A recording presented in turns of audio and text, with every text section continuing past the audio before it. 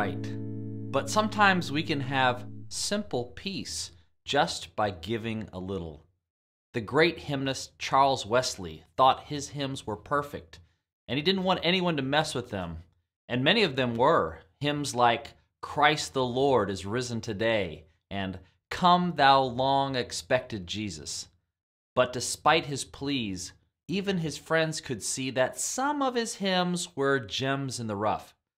His friend George Whitefield felt that way about his hymn, Hark, How All the Welkin Rings, Glory to the King of Kings, which to me sounds kind of like it would be in Lord of the Rings. Anyway, Whitefield realized that welkin, which was an old English term for the vault of heaven, wasn't used anymore. So he changed it.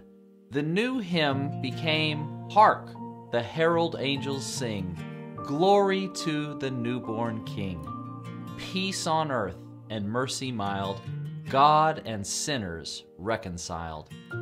Sometimes to gain the simple peace of heaven, we have to let go and let God work through others for the greater good.